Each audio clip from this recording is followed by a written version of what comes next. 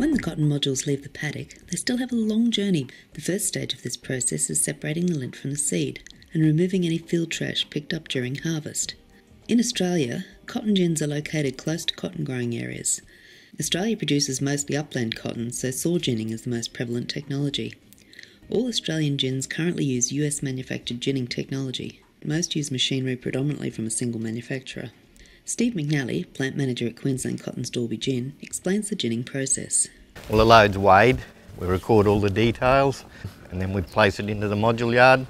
Predominantly, we keep it all by grower, variety and field.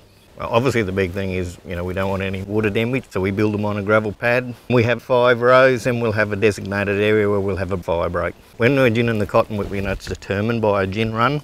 So we'll go out and we'll just check the yard, check the rows that we're going to process.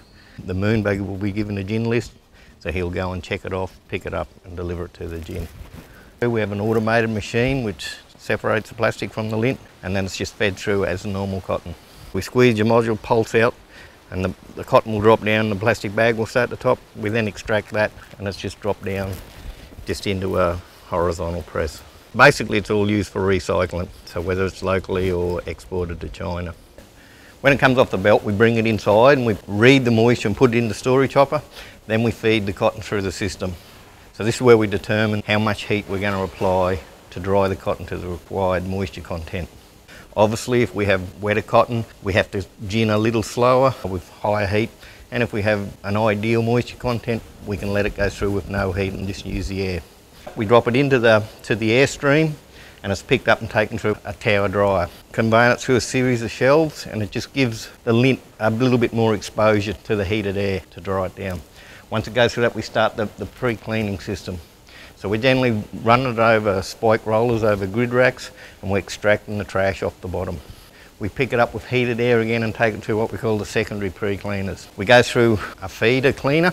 This is basically another smaller pre-cleaner. The settings are finer and finer, and what we're trying to do is prep the cotton for ginning, fluff it up and just break it up that little bit more. Okay, once we come through the pre-cleaning system, it's conveyed along to the gin stands.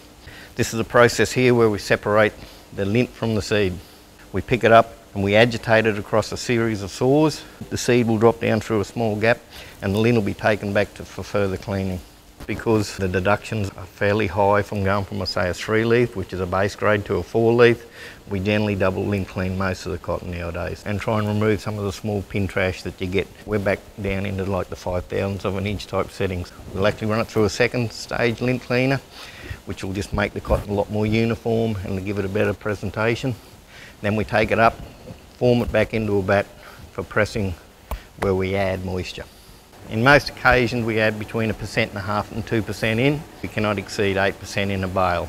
As each bale goes through, a sample from every bale is taken from either side of the bale. The bale tag is kept with the sample, so that goes off for grading. The weight is recorded against the bale. Once the cover goes back on, it goes back outside to a sorting shed. But from here we do direct package in the container for export. All the seed here at this facility, if it's not pure seed for planting, is used for either export or stock feed. We generally average around that 100 to 140,000 bale. The plant in a 12-hour shift generally processes about 900 to 1,000 bales. The turnout that we talk about is the percentage of lint out of that module. So whether it's 40% or 45%, that's the lint. So it's determined by, we have the weight of the seed cotton and we have the weight of the lint. So that gives them a net turnout. As with all industry, you have to be ACRIS accredited. As with the growers had a best management practices, the Cotton Ginners Association did one too, ensuring that we have scales calibrated, we have moisture meters calibrated, our records are kept intact. We have our quiet time where we do our maintenance, stuff like that. And then obviously we go 24/7, it's pretty busy. We sort of can't wait to get started ginning and we can't wait to finish.